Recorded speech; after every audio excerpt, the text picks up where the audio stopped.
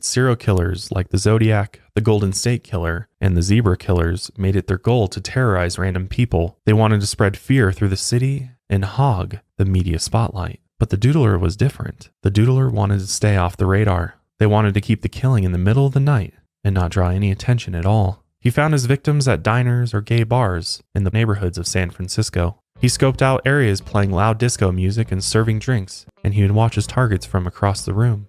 Then he would draw their portrait on a cocktail napkin and eventually approach them.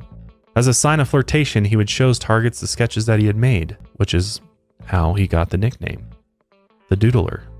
Once he got their attention, he would suggest that they leave the bar and find somewhere more private where they could hook up, like a dark park or an empty beach.